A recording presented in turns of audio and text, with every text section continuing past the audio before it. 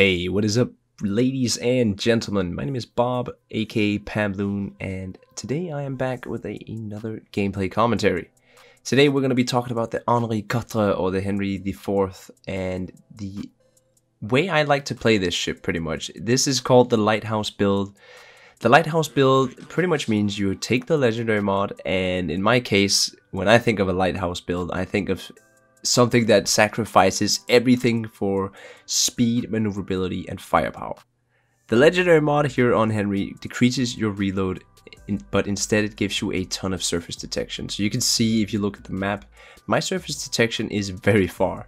I'm going to be spotted quickly, but you can also see I'm going 39 knots. That is because I put the speed mod in this thing.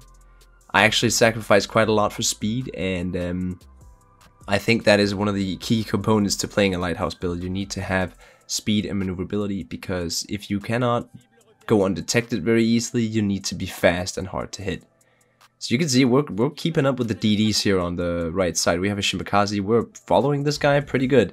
And we see this Iowa bot spotted here on the right side of us. But we're not going to shoot at him. We want to stay undetected for as long as possible. I'm ultimately hoping to meet maybe the Smolensk or someone who's lightly armored close here. But we're gonna stop, we're not gonna move further as we get detected. So we know somebody is spotting us, and look who it is, guys. It is the good old Smolensk.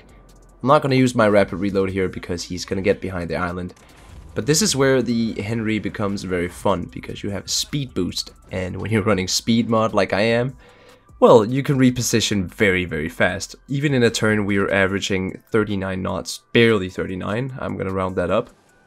But as we reach, you know, maximum speed, it's going to get up to around 43 knots here. We're going to take some torpedoes from the Smolensk. Pretty cheeky done there by Phil. I respect it. But this is probably going to be dangerous for him, because as soon as I activate my rapid reload, he is going to take so much damage. But we did see the gearing. Playing Lighthouse Henry is all about going all in. And you can see how easy it is for me to change course and speed.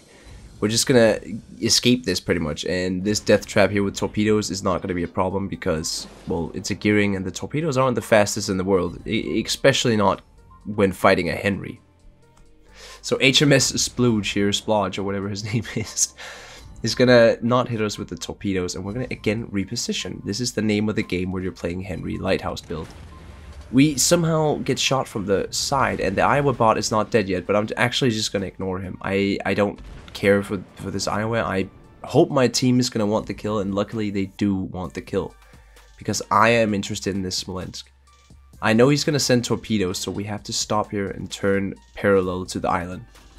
We don't want to come out with our nose first, especially not with a speed boost active. We want to entice this Smolensk and the gearing to come shoot at us. We definitely don't want to be running into the trap, because that's an easy bait. So I'm going to send my torps in case he wants to push out, and there we go, that's his smoke. So we know where he is, but the island takes all our shells, and now we're stuck in kind of a weird position, because we have to actually turn broadside while there's two battleships. One of them being a bot, yes, but there is a player battleship right there, and if he is smart and fast, he can take very, very good advantage of my game return here, my full broadside game return. We know Smolensk is looking at us, probably, or it's the Izumo, I don't know, but someone's looking at us. Two people now. And now this Smolensk here is in trouble, because he's stuck here at sea, and his battleships are not going to be able to help him. We have a Minotaur who's coming to chase us as well. But this gearing and this Smolensk are in big, big trouble. Our whole team, or 4 people at least, are trying to hold this sea point, and we pretty much just have to flush them out. And here he is. Hello, Mr. Phil. Hello, Smolensk. Activating rapid reload, and you know what I'm gonna do? I'm gonna sail straight ahead and then ignore his torpedoes, because we can outrun them. We get a citadel on him, and yeah, there they are, there's torpedoes, but they're too slow. They're simply too slow, so we're just gonna outrun them. We still have our rapid reload for one more salvo, and we do get some hits, but I mean, it's overpens with 240mm at this range. So we're just finishing this gearing off here, I'm pretty sure, and well, bye-bye, there he goes. HMS Splodge is down. So now we have this Iowa bot. There were 2 bots in this game, I'm pretty sure, 2 bot BBs. But this Iowa bot was too annoying. The way he turned the second I shot, I was like, nope, I'm changing my my target. I do not care about a bot. I would rather shoot this Isumo, because I can tell you something right now. In a 1v1 Isumo versus Henry, Henry wins every day. The amount of damage you can do on an Isumo with these guns is quite magnificent, and you're gonna see some pretty devastating salvos on this guy. But now we have this Iowa pushing in, and I actually really have to take care of him. Yeah, there we go. That's a Citadel. And I still have one rapid reload left, but I then notice that I have some DDs trying to torp this guy. I don't know if they're going to be successful. Yeah, they do hit. So we don't have to take care of that Iowa. It was impressive how long those BBs were just left alone. I think everyone just, accepted that somebody else is going to take that kill. I'm just going to focus on the players, which is actually pretty clever. But if you are unaware of a stray Des Moines bot, or a stray, what could we? Oh, Yamato bot, man, that thing with the HE sucks. You do need to be careful of them. They can still smack you, especially if you're in a destroyer. But now we're gonna activate our rapid reload, because Izumo is he's not even looking, and we have island cover. He can't even see us. So rapid reload up, the last one we use, and this one is gonna be the finisher for this Izumo. He is out of the game, donezo. So we don't kill him with that, but I'm pretty sure my torpedoes will get him. So I swap over to Minotaur here, because he's in quite the pickle. So we're gonna help our teammates by shooting this Minnow, because he's a bigger threat to my DD. And there we go, that's the Izumo, big caliber, 3 torpedo hits. Sometimes, guys, you just gotta believe in yourself. You just gotta believe in the gamer intuition. He was probably just gonna go straight ahead, that Izumo. That is why I counted on my torpedoes to kill the ship. But Minotaur gets my set 46, but honestly, this guy, I don't know why he moved out of his smoke. He is probably gonna die for that reason, because I'm still over full health, and yeah, that is what a Henry does to a Minotaur. Very devastating. But now we're in a dangerous position, because we're full broadside to a Slava, so I instantly stop, turn, and then start going forward again, turning in. That is probably gonna help us dodge some of his shells, and yes, in fact it does. And Slava, well, I'm gonna be inclined to say Henry versus Slava. I think Henry wins a lot of the time. If it has rapid reload, that's for sure, but the game is gonna be over anyways.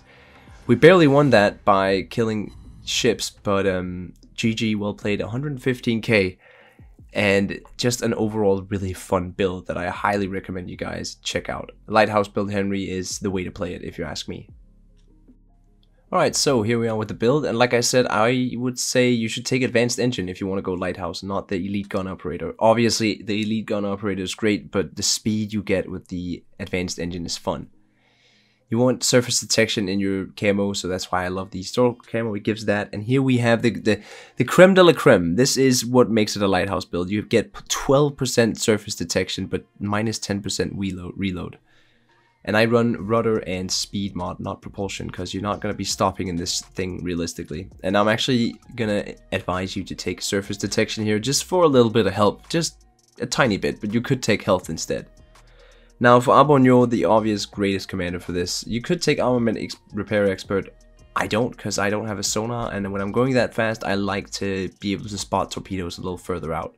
I do take Daredevil Plus over Fire Supremacy actually, because I like being able to turn in a pinch, like in the last brawl of the game, being able to get all my torpedoes off and dodge stuff. That's why I take Daredevil Plus.